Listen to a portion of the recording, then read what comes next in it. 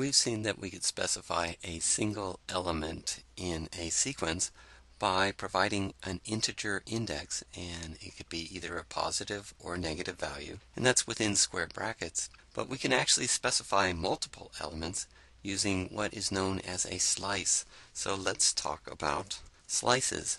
And to obtain a slice, instead of writing a single integer index within the brackets, we specify 2 or 3 integers, and they're separated by a colon. And for now, we'll just talk about the 2 integer form. And when I say integer, I mean any expression that returns an integer. The template for creating a slice is we give the identifier for a sequence, or maybe some expression that returns a sequence. And then within square brackets, we give an integer start value, a colon, and then an integer value we'll call the stop value. The start value corresponds to the index of the first element of the slice. And it has a default value, as we'll see in a bit, of 0. The stop value is the index of the next to last element of the slice. And what we mean by the next to last element of the slice is if we have the sequence, the individual element with that stop value, that is not included in the slice.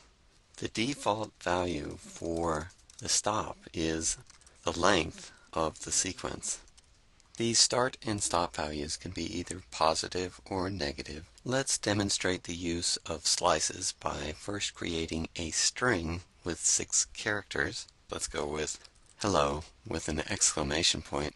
And let's take a few slices of this. Let's cut out the first and last character. If we start offset 1 from the beginning and go up to, but don't include an index of 5, then we get the middle 4 letters, E-L-L-O. So we can construct a new string using a portion of S with an expression like this. Let's go with the capital letter Y plus a slice of this string S with offset 1 from the beginning going up to, but not including an index of 5, and let's concatenate that with the lowercase w.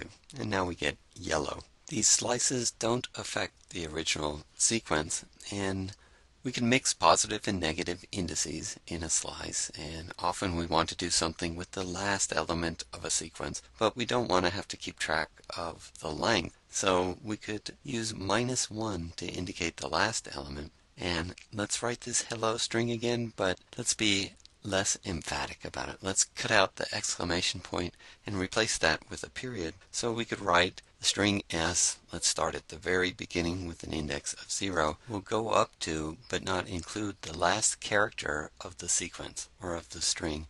And we'll accomplish this by putting the stop value as -1. And now, since we've cut out the exclamation point, let's add back in a period. And then we get hello with a period. I said the default start value was 0, so we could actually write this a little more simply. We could just leave that start value blank, have a colon, and then -1 to omit the last character, and concatenate that with a period.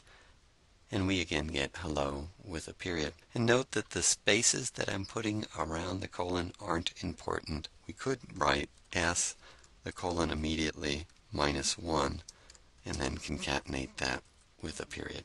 If we want to cut out the first element of a sequence, we could do that as the following demonstrates. Let's take the capital letter J and concatenate that to the string after the first character has been chopped off. So we'll start with an offset 1 from the beginning of the string, and then we'll go up to the length of the string for the stop index. And then we get jello. But I said the stop value has a default equal to the length of the sequence, so we could simply write this instead. There's the capital J concatenated with the string, where we have a slice that starts with an offset of 1 from the beginning and then just goes up to the default value, which is the length of the string. That'll give us the last character, or the last element in this sequence. And there we get the same thing. We've seen before when working with lists that if we give an index that's out of range, a positive index that goes beyond the last valid index for the list, then we get an error. Well, the same holds true with strings and tuples. If we have this 6-character string S but give an index of 100, well, we get an error.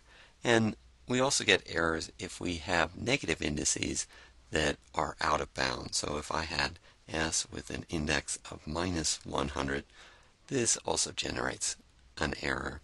But when it comes to slices, out of range values don't produce an error. And the following gives us everything from the string except the first character. So we'll say start with a start value that's offset 1 from the beginning, but go up to 100, but don't include 100. Well, the string isn't even that long, but we don't get an error.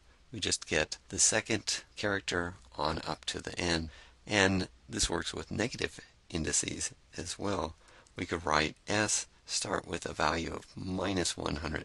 Well, since the string is only 6 characters long, we'll start at the very beginning, and let's go up to, but don't include the last character.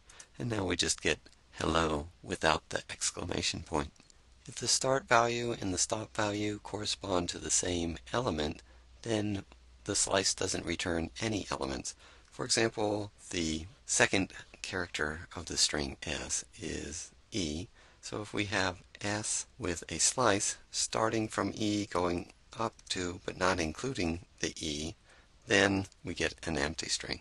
But it's not so obvious if we start using negative indices. To demonstrate this, let's just recall that S with an index of -5 also corresponds to that E. So if we write S, taking a slice, starting with an index of 1, going up to, but not including an index of -5, then we can get the empty string, because both the 1 and the -5 correspond to the same element. And we could demonstrate this with just positive values. It's a little bit more clear if we have S starting from 5 and then going to a stop value of 1. Since the start is greater than or beyond the stop value, it's a little bit more clear that we'll get the empty string. In this case, no characters are returned.